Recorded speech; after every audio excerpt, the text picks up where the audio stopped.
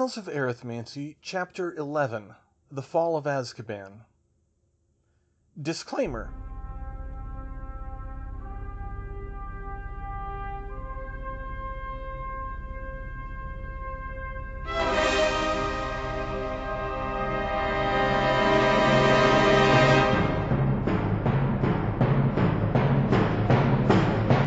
That has nothing to do with J.K. Rowling, but whatever. 1st of November 2001. "Pot of luck," Harry grumbled.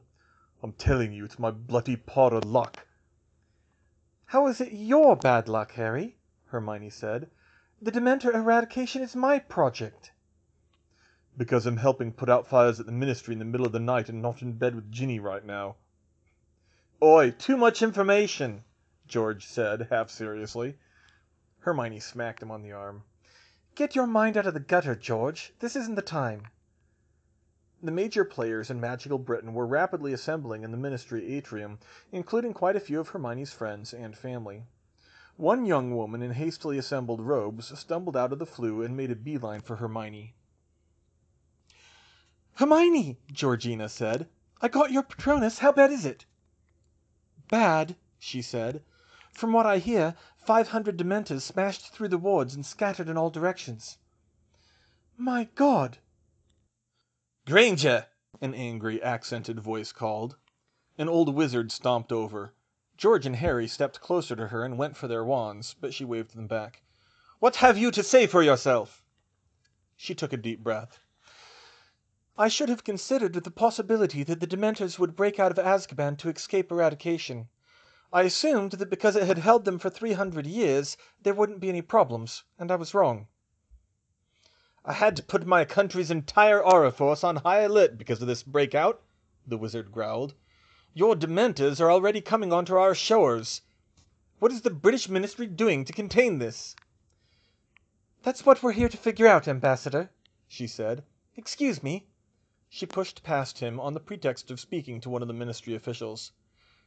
"Who is that?" Georgina whispered. "The Dutch ambassador, or so I presume," she whispered back. "And he won't be the only one. We'll have to deal with at least Belgium, Germany, and the Nordic Union, not to mention all the Dementors that wander back to our own shores." Then, more loudly, "Georgina, I'm putting your regular arithmancy lessons on hold and skipping straight to the Dementor killing ritual. We'll go faster with two." Georgina nodded. "Mr. Roberts, how bad is it?"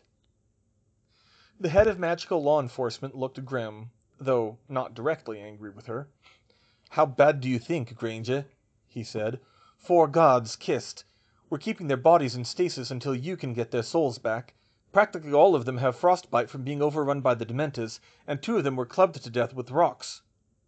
"Rocks?" she gasped. "Rocks! Have you seen a Dementor do that before in your travels? Because I certainly haven't." "No, but I suppose if their powers were useless to protect them, it wouldn't take much thought to pick up a rock and even things out." "Well, I've alerted the force.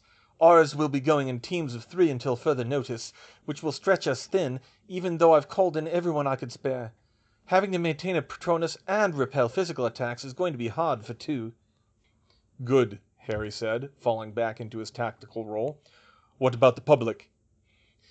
"It'll be on the front page of the Prophet tomorrow, and the minister's sending them hourly updates till press time. Now, the question is, what are you doing about it, Granger?" "What can I do?" she said. "I mean, I can kill them, Mr. Roberts, but I don't have any experience tracking Dementors, and I don't know how much is possible over long distances."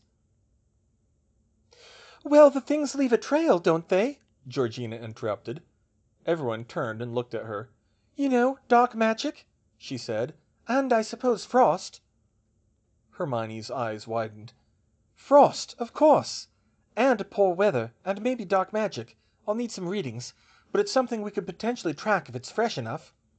She sighed. "That only leaves about 600 miles of shoreline to search in Great Britain alone." "We can work with it, though," Roberts said. "We have our own techniques to track Dementors, and I'll wager you can improve on them, though we've rarely had to deal with Dementors so uncooperative." "Right, so we need methods to track them," she said. "And we know where they'll go once they hit land. Major population centers, especially where emotions are running high. concentrations of magic, although if they've changed their tactics with the rocks, we can't get too complacent, and if they're thinking strategically, they could—" She froze and changed gears instantly. "George! Ginny! Does the whole family know about this? Is anyone with my parents right now?" "I'm on it," George said. "You'll be okay?" She nodded, and he hurried off. That was the most immediate risk handled. Hermione and Georgina were just starting to discuss the possibilities for tracking Dementors with Roberts when the Nordic ambassador came up and grabbed her roughly by the shoulder. "Granger!" he roared. Hermione didn't like the Nordic ministry in general. They were far too friendly with Durmstrang and its blood purism. She was sorry to say this was about the reaction she expected of him. She tried to twist out of his grip as he gave her a good shake. "What have you done?" She drew herself up and answered. "I made a mistake, Ambassador, and I apologize. The Dementors proved more capable than I expected. We're working now to solve the problem." "And why should we trust you with that mudblood?" Silence fell on the atrium. Everyone in earshot turned and stared at the Nordic ambassador. The only sound was Georgina shouting, "You can't call her that, you bastard!" and she drew her wand on the wizard. She then added something very rude in Norse from Ancient Runes class that was probably more offensive in how badly it butchered any attempt at Swedish. Hermione held her back and hissed at her to calm down. Like it or not, the ambassador had diplomatic immunity. The silence didn't lift until Minister Cresswell strode grimly over to them. "Ambassador Nilsson," he said, "I don't appreciate your language. I hope you can understand that we don't hold with that kind of talk here after the ordeal we went through 3 years ago." Nilsson's nostrils flared. He didn't like an upstart Muggle-born minister any more than an upstart Muggle-born Dementor slayer, but he held back this time. "I apologize, Minister," he said. "I allowed emotion to get the better of me, but my point stands. Why should we trust Britain to deal with this Dementor problem when it was you who let them out in the first place?" "Excuse me," Roberts cut in. "Has anyone ever held back a physical assault by that many Dementors before? My people were doing well to get the wards closed again behind the rest of them." "Is that supposed to instill us with confidence?" he snapped. "I'm saying I defy your people to do any better. How can we if we don't have all the tools we need?" He turned back to Hermione. "Granger, do you expect us to stand idly by while you solve the problem you yourself created?" "No, You guard your Dementor-killing ritual jealously, and yet now they come to our shores, where our people are defenseless against such numbers. We demand you release the ritual to us so that we can take care of them on our own." "Us too?" said a witch she was pretty sure was the French ambassador, even though France was probably out of the immediate firing line. "We cannot rely on your chosen few anymore." Yes, I'll release the ritual," she said. "There's no time to hold back. But I want people vetted by Tinworth and Rakepick. They know most of the best arithmancers on the continent, and they understand how dangerous this magic could be in the wrong hands." "You're worried about that now?" the Nordic ambassador said. "Yes, now, because it really is that dangerous. Imagine a Dark Lord who has the power of the Dementors, can't be stopped by a Patronus, and is smarter than they are. That's the kind of thing they could do. Besides, I don't have time to interview the people myself to figure out who understands the theory behind the ritual enough to do it right." "But it's not that hard, is it?"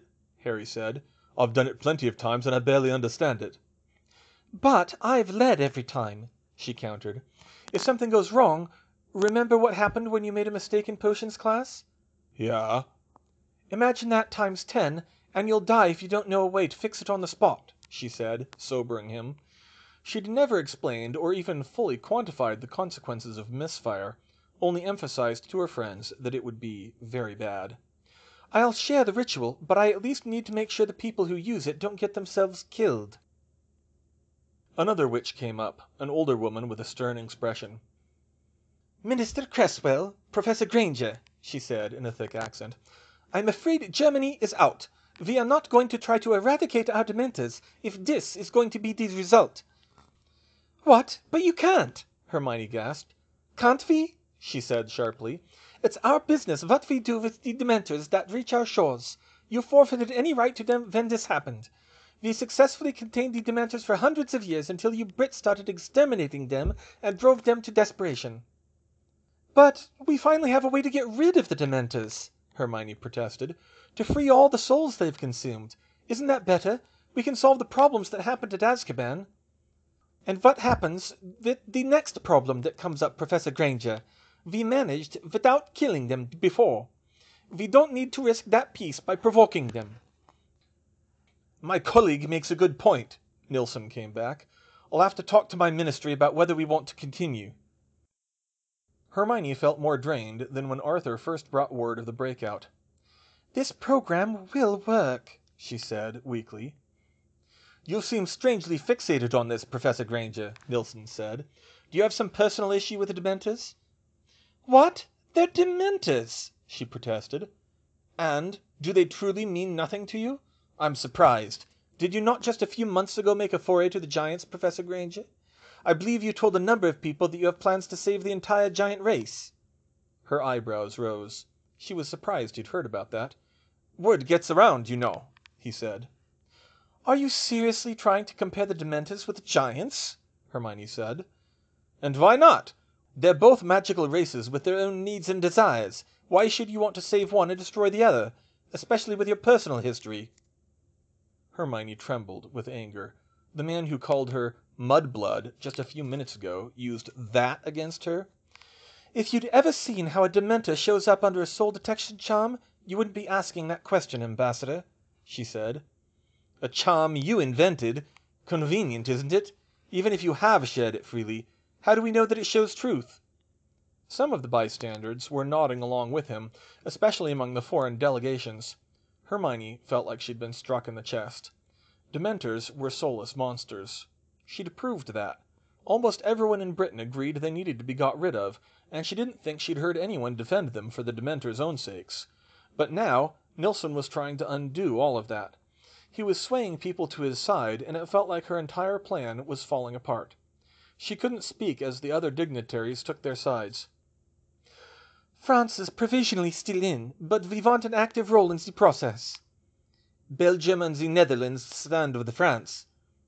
As I said, I'll need to talk it over with my ministry. That was bad enough, but it was only getting worse. Not long after, Ron and another Auror apparated into the atrium, dragging an unconscious wizard with them. They both looked shaken. Weasley, Auror Savage, what's going on? Roberts called to them. Azkaban's locked down, sir, Ron said as they dragged the man over. Double patrols and everything. The Dementors are still restless, but we can hold them for now. We didn't exactly tell them, but we let them think Hermione won't be there for a while because she'll be hunting down the escapees. Which is kind of true, Hermione admitted. Yeah, but that's not the important part, sir. We think we know how the Dementors got out. Look at this. Minister, Hermione, you'll want to see this too. He held out the unconscious man's arm and rolled up his sleeve. His arm was bare. There's nothing there, Roberts said. Yeah, we know. He's smarter than Voldemort was. Auror Savage cast a revealing spell at the man's arm. Hermione wasn't sure what it was, but it seemed to be intended to draw something out. A tattoo appeared, the ink seemingly pulled up from deeper under the skin. Not a dark mark. This was an illustration of a snake coiled around a raven, but not killing it. Roberts frowned when he saw the image. Weasley, is this what I think it is? He said. I'm afraid so, sir, Ron said. We almost didn't catch him, except we did more checks on the wardstones than procedure said and found him tampering. Finding the tattoo was sheer luck. Damn and blast, he growled. I don't understand, Hermione said. What is it, some kind of Dementor emblem? Roberts shook his head.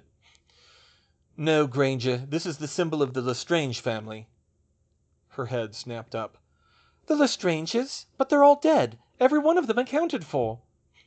Not if they had an adopted child, Ron said. Not legally, I mean. We're still going through the possibilities, but we're thinking of someone who was like them in spirit, who was closely associated with them from the end of the First War and hated his blood family. Crouch, she hissed. With followers, Harry said gravely. 3 years, lying low almost the whole time, and this is why. Okay, this is officially a Death Eater attack, Roberts called. Send word to all patrols. Weasley, get that bastard into interrogation. I want to know how they got through the wards. Savage, start revising the dossier on Crouch. Granger? I was going to start Dementor tracking, Director, she said. Georgina, go warn your family. Then meet me, Scarborough Castle. Do you know it? Yeah? Good. Meet me there as soon as you can. We'll start searching. And be ready to fight, Roberts added. 500 Dementors are bad, but we know how to handle them. The Dark Wizard who let them out is far more dangerous. She nodded. Okay, let's get started. Georgina hurried out, and Hermione started on her own way, quickly sending a Patronus message to George. As she left, she whispered, See, Harry, if Crouch was involved, Halloween wasn't luck. It was clearly symbolism. Not the time, Hermione, he groaned. 16th of November, 2001. The trail led all across Europe. They even made some forays into Germany and Denmark hunting down the escaped Dementors, though they mostly stuck to countries that remained friendly with Britain. True, Germany and the Nordic Union were doing their part in rounding them up, but they were only confining them, something Hermione considered an escape risk since the Dementors weren't going out of their way to present themselves for sanctuary, and with no appreciable sustenance, they were sure to get restless sooner or later. It would just take longer. The work meant long hours for her and Georgina, where their families couldn't always be there with them, following the subtle trails Dementors left as they moved, all too often losing them, devising better methods of tracking, and teaching Georgina to run the Dementor killing ritual. It was tiring work. The Dementors didn't sleep, and could sense when they were getting close. And worse yet, Hermione had a growing inkling that some of the Dementors were following them. Barty Crouch was lying low. A few attacks here and there, but the attackers always slipped back into the shadows. The good news was that the Aurors didn't think he had more than a fraction of the followers Voldemort had, even just counting his inner circle, since Crouch hadn't started assembling them when he was still in school, and he had far less fertile ground. The bad news was that some of the Dementor attacks appeared human-coordinated, and yet the man himself was proving elusive.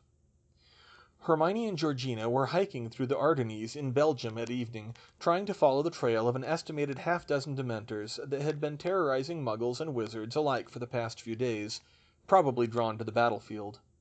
This hunt had taken hours longer than they'd anticipated, and they were losing the light fast, but if it was between the risk of following at night and losing the trail entirely by dawn, Hermione was willing to go for it.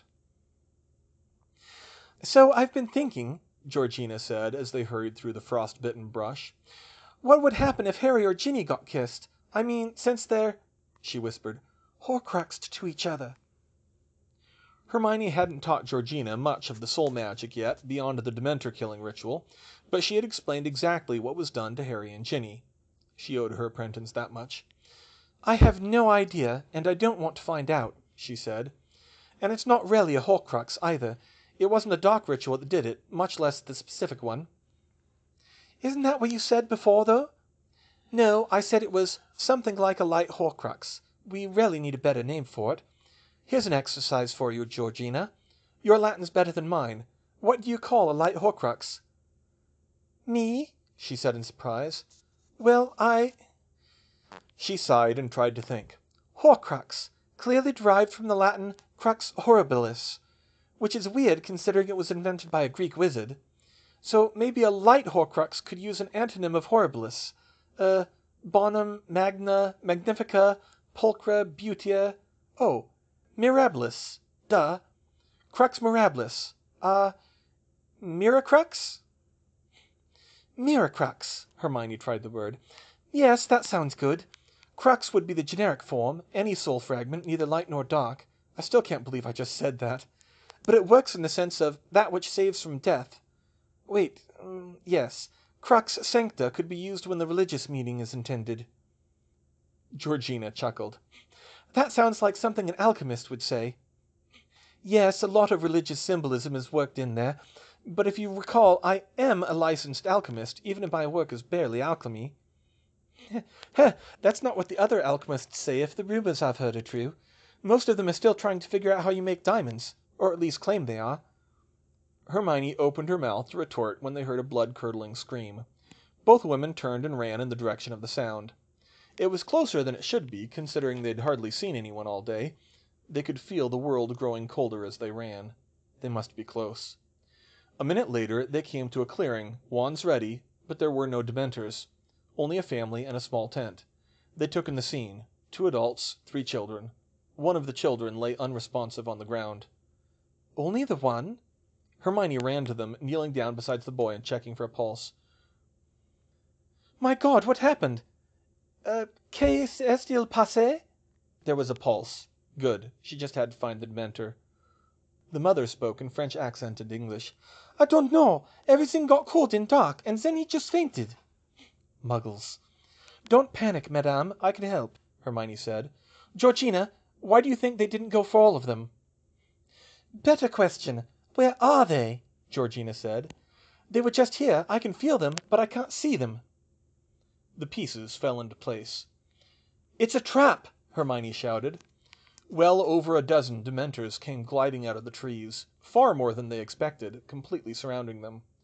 The earth grew cold and all hope seemed to fade. The Muggles couldn't see the black robes, which was probably a blessing, but they could definitely feel them.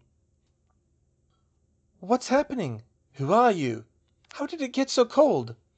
Expecto Patronum! Expecto Patronum!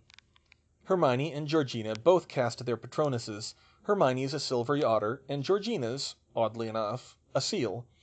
They spread out and began circling the clearing, trying to keep the Dementors at bay.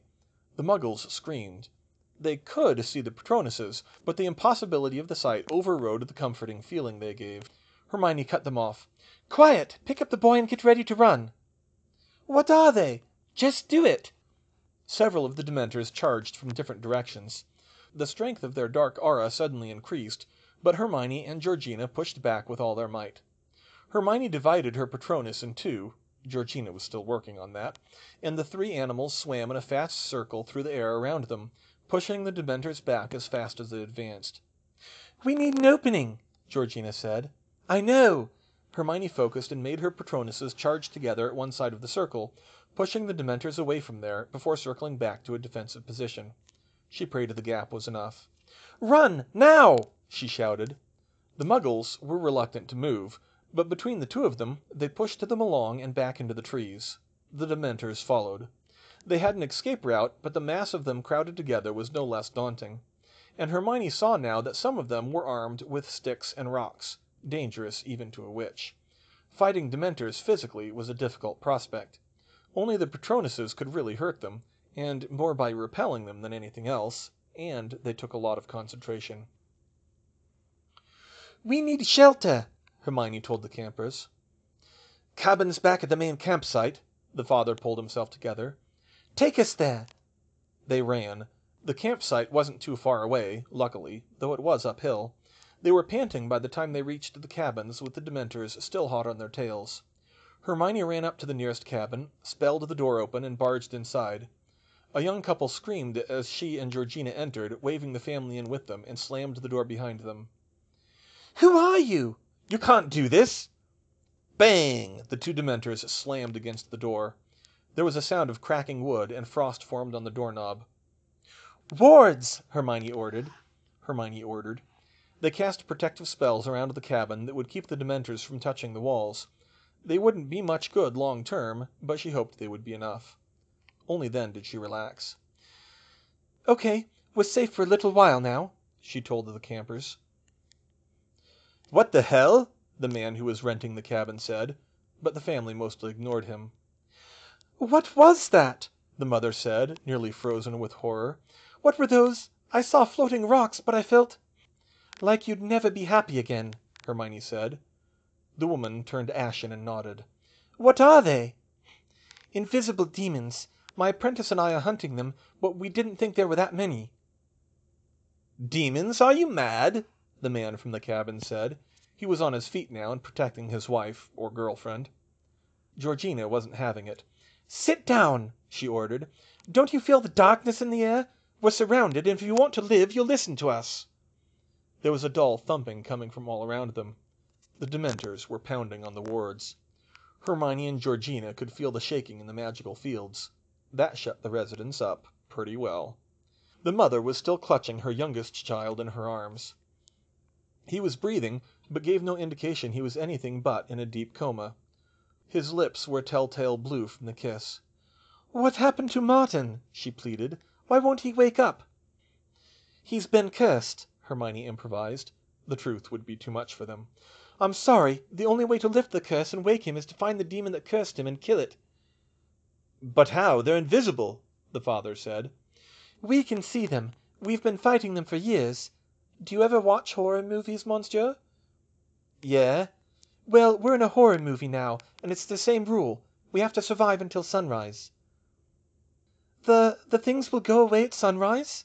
The woman from the cabin asked. No, at sunrise we can kill them.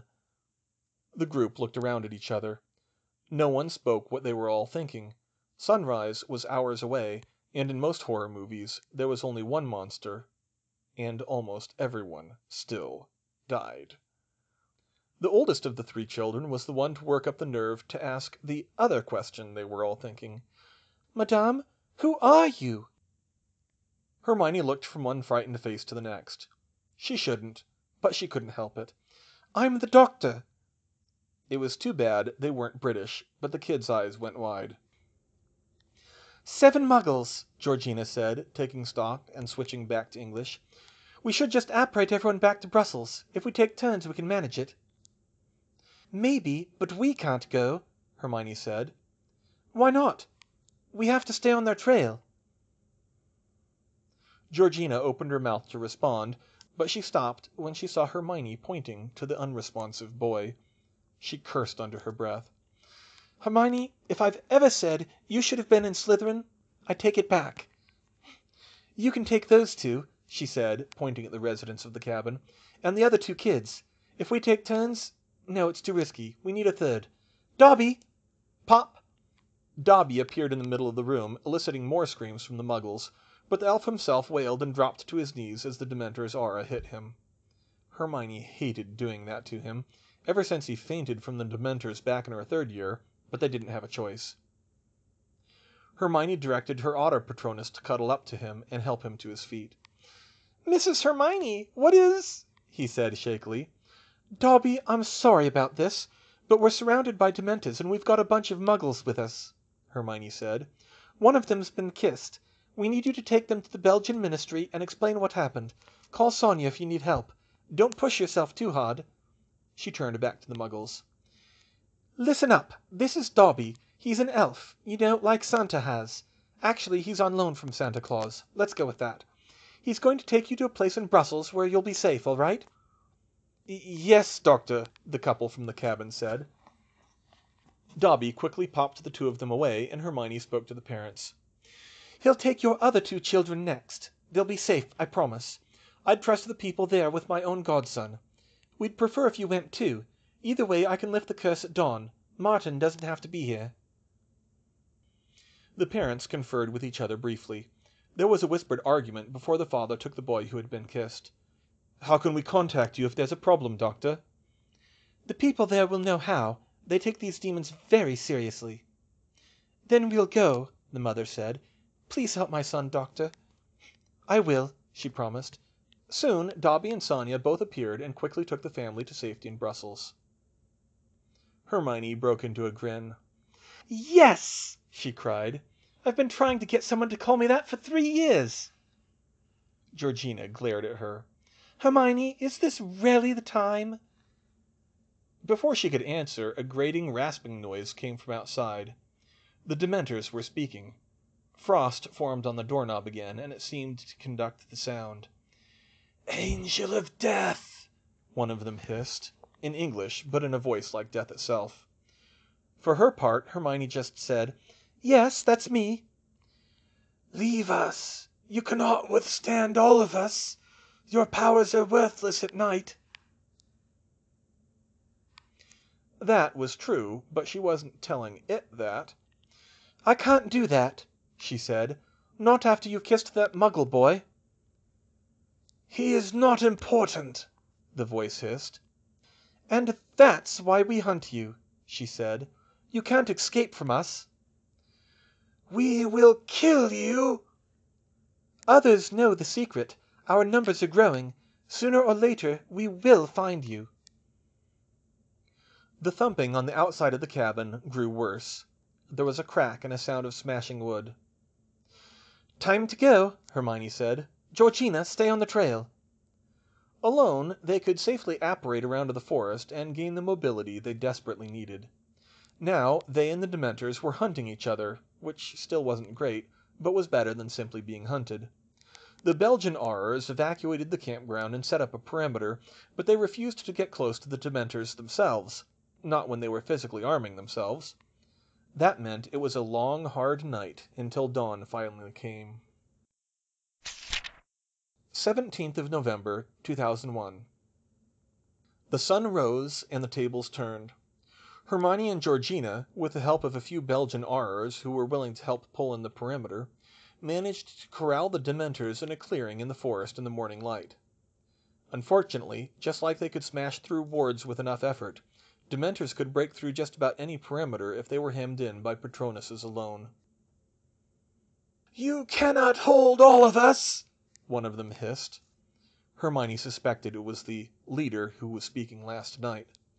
"You can't all escape either," she said. "We are legion. We cannot be defeated. You will die before you can end us." "We'll see about that." The Dementors pushed harder, straining the perimeter. Hermione was starting to sweat, and the Aurors looked about ready to pull out. They were losing, and knew it. "What will you do in the face of this power?" the Dementor said. Hermione took a deep breath. She hadn't wanted to do this with the Dementors that were confined in Azkaban. Not when they had them under control, and they could just brute force their way through the lot of them. But now she was at a disadvantage, and she had to compromise. "Give me the one who kissed the boy, and you can go," she said darkly. "Otherwise, we'll just kill whoever we can get our hands on." The Dementors were silent for a moment. Maybe it was her imagination, but the leader seemed to radiate an air of indignation. The others, however, began to turn and look at each other. Suddenly, one of them bolted for the perimeter, pushing straight through one of the weaker Patronuses to get out. But before anyone could react, half a dozen more Dementors chased the runner down, grabbed it, and practically threw it at Hermione. It made a shrieking sound like nails on glass.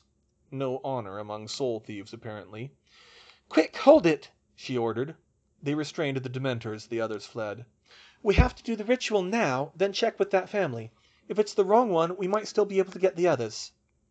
The looks on the Aurors' faces told her they weren't interested in chasing the others. Still, they performed the ritual, and after the Dementor was destroyed, they soon learned that little Martin had woken up. One problem solved, but as they left the area, Hermione was subdued. "Is something wrong, Hermione?" Georgina asked. "I feel like I need a shower after making that deal," she muttered. Georgina frowned. "I don't think there was much else we could do." "I know. I still don't have to like it." She kept walking with her gaze turned down. "And that Dementor was right about one thing. We don't have any way of handling them at night, and they're learning. We need to be able to counter them next time, or it's going to get worse." 23rd of November, 2001. "So, as you can see, Master Ficino, we need a way of preserving morning sunlight through the night, or on cloudy days to use it in the Dementor-killing ritual in case of emergency." Hermione hoped this detour to Ferrara would pay off. After asking around, it seemed that the head of the Order of Paracelsus had the best chance of being able to help them. The man was happy to meet her and hear their case at least. Now he stroked his beard thoughtfully. "It's an interesting problem," Ficino said. "As a matter of fact, there is an obscure alchemical technique that is very close to what you are looking for."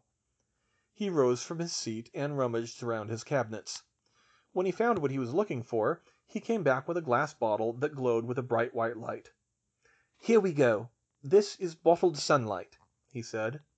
"It stores the sunlight for various ritual and alchemical purposes. It lasts a long time, although the glow drains it eventually, and it's not that difficult to make. I understand you have certification in alchemy?" Hermione nodded. "The procedure adapts many of the techniques of fire alchemy. You should be able to learn it without too much trouble." "That sounds perfect, Master Ficino," Hermione said. "That's exactly the kind of thing I need." "Well, yes, but there is one complication," he said. "How much sunlight does the ritual take?" "Oh, a 10-foot diameter parabolic mirror for several minutes, concentrated to a point." goodness! Then no, the glass bottles will never be able to withstand that kind of energy." Hermione frowned. That would be a problem. But then again, she had done some original research in alchemy of her own. "Maybe we can adapt the procedure somehow," she said. "I have some ideas for metal casks that might serve." "Oh," Facino said. "I suppose if you make them strong enough that could work. Might I see your designs?" And that got them started. With his expertise and her study of alchemically strong and neutral metals, she was sure they could work something out. And, better yet, because the sunlight was concentrated and stored in a small space, the casks could release a coherent beam that she wouldn't have to focus. Bloody hell! With the size of her mirror, that was almost equivalent to a 10,000-watt laser. That was actually pretty cool. "Georgina, are you thinking what I'm thinking?" Hermione grinned. Not really," Georgina said. "What are you thinking?" "Archimedes' death ray." 11th of December, 2001. Hermione swallowed a vial of pepper-up potion and closed her eyes, taking deep breaths and steeling herself to face the Dementors again. "Pepper up again?" George said with concern. "I have a feeling it's going to be another long night," she said. "Still, you've been using a lot of it." "Coffee gives me jitters this late at night, George. The spell work is hard enough as it is." She looked back at her husband, bundled up against the Highlands cold. He frowned. "This isn't good for you, Hermione. You know that. You haven't been sleeping enough. And it's dangerous tracking Dementors at night." "The Dementors are more active at night, and it's not so dangerous now that we have the bottled sunlight."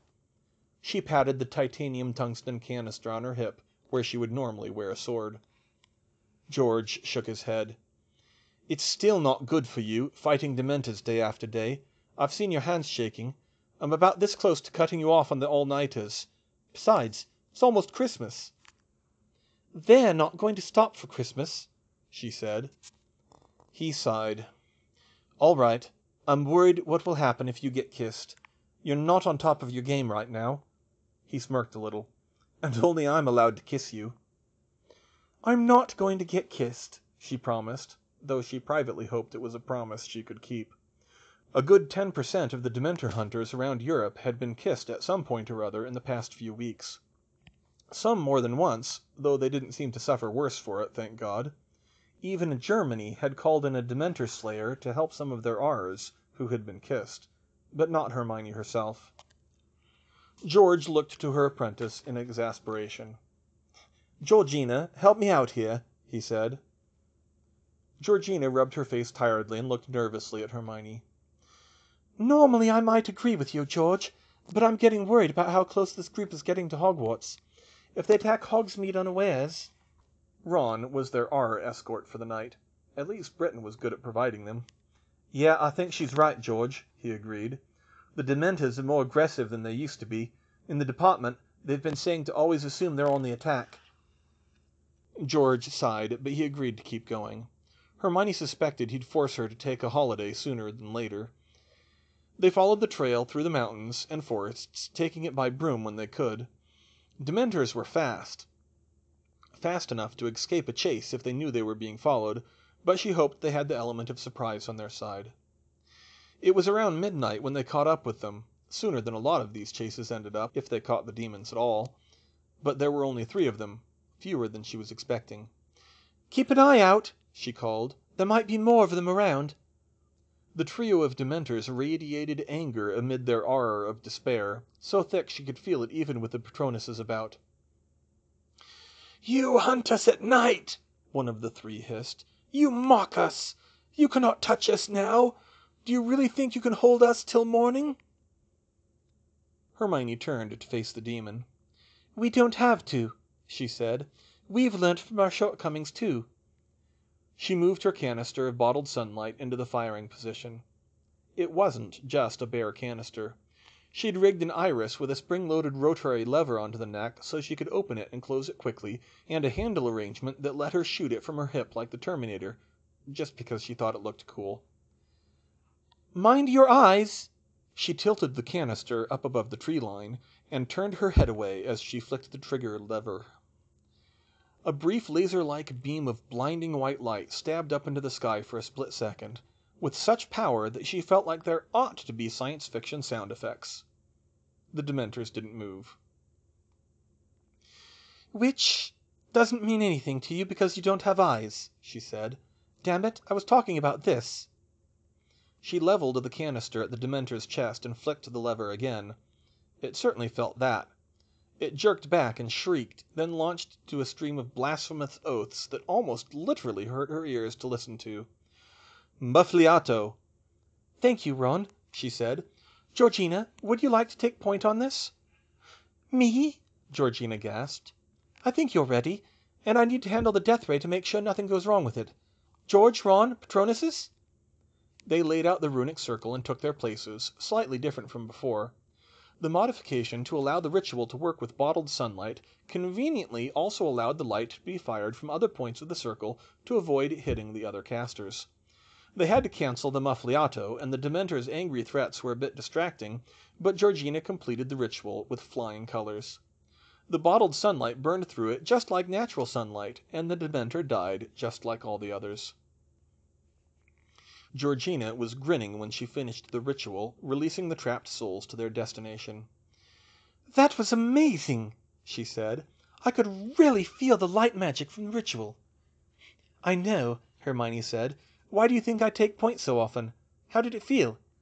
She searched for the words. Like everything was in alignment. Like I was cleansing the earth of something that shouldn't be there. The words just don't get the feeling across." "I understand, though. That's why I've been pushing this effort so hard. You understand how important it is when you're in the circle. Come on, let's take care of the other two." She laid out a new circle on untouched earth and used her Patronus to corral the second Dementor into it. The second ritual seemed to be going as well as the first, until Georgina recited, "With the life of the earth we drain away the darkness," and stepped into the circle. As the grass began to die underfoot, a shout rang out from the trees. "For the Dark Lord!" The shout was answered with spellfire as close to a dozen wizards jumped out of the trees and blasted the circle. Hermione turned and saw the curses flying. One of the wizards was Barty Crouch. The spells struck, breaking the circle. In a split second the world seemed to fill with clashing colors that weren't seen, with a deafening cacophony that wasn't heard, a pressure that should have crushed them flat that wasn't felt. Hermione took it all in at once. The runic circle was damaged. The ritual had been interrupted. Calculations flew through her head at light speed, but she didn't need to cipher them out. "Out! Out! Out!" she screamed. She ran. Acting on pure instinct, not thought, she banished George away and summoned Georgina, who was closer to the center at the same time. Hermione made no effort to slow her down, and she bowled her over and sent them both sprawling on the ground. There was an explosion that wasn't. Hermione felt like she was being ripped apart even though there was no pain. Dizzy, she lay flat on the ground. She had to get up. There were enemies around. She sat up and nearly passed out and vomited at the same time. She was so disoriented from the magical backlash. The Dementor was nowhere to be seen, and the ritual circle was blackened ash that seemed to burn cold. A dozen wizards lay groaning around her. She saw Barty Crouch. He was lying on the ground and looked ill. She struggled to raise her wand. By the time she got a spell off at him, he had a shield charm up. She put up a shield charm of her own against Crouch's curse.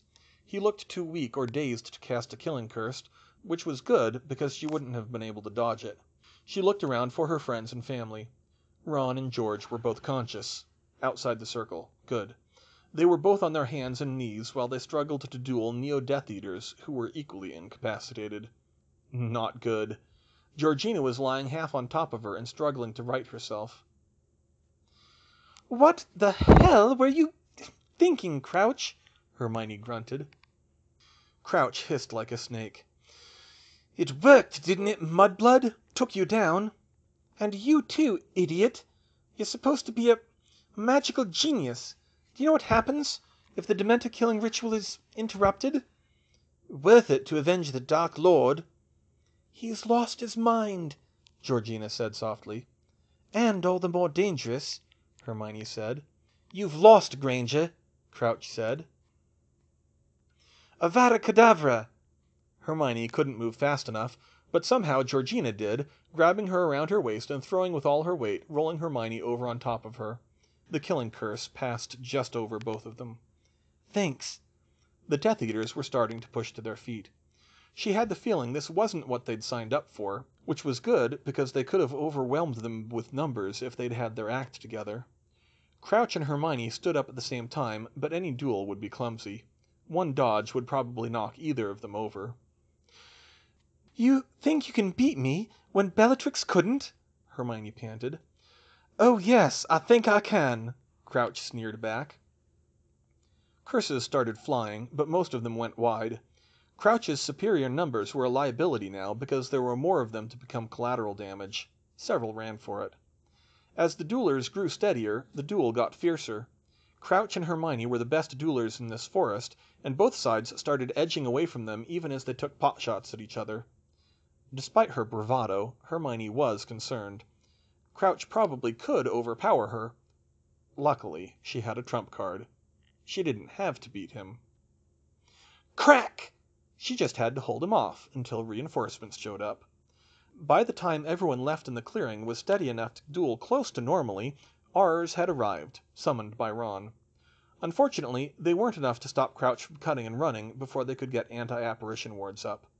In moments, he was gone. Hermione fell to her knees. Guerrilla tactics, she muttered. Hit and run. A lot faster and more flexible than anything we did in the war. George stumbled over to her and hugged her close to his chest. Bloody hell, that was too close, he said. I was so worried. Yeah, I was scared for you too, George. Hermione, Georgina cut in. What? What does happen if the Dementor killing ritual is interrupted? She asked, somewhat nervously. Hermione frowned deeply. I don't know, she said. I think maybe I should... She dug Ravenclaw's diadem out of her handbag. She'd been using it to help with the Great Dementor hunt. She put it on her head and considered the factors involved. The backlash from the life draining will have done the most damage to fast-dividing cells, she said shakily. There are three outcomes I can think of. Option 1, nothing happens. Option 2, we're in for a very unpleasant several weeks. What's option 3? Georgina said. Option 3, we're all dead in 48 hours. What? Everyone shouted. Hermione ran her fingers through her hair. A handful of hair came out with them, and she started to feel sick to her stomach. Well, that's a no on option 1, she said. Georgina fainted. 12th of December, 2001. Good news, Professor Granger, Healer Pye informed her at St. Mungo's. Your bone marrow's damaged, but it's regenerating normally. You said it was a botched ritual that did it? An interrupted ritual, she corrected. I've done that ritual hundreds of times, and I've never botched it worse than singeing my feet. Then how weren't you fatally injured? This looks like bloody radiation poisoning. I mean, I've never seen a case myself, but I've read about it, and from a ritual, I'd expect even worse. The damage it causes is tied to the location, not the targets. We got out fast enough. Our bodies can repair themselves.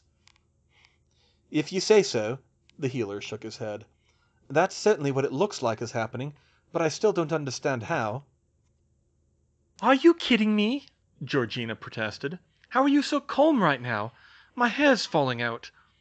She ran her fingers through her hair and pulled away another clump. That's not normal.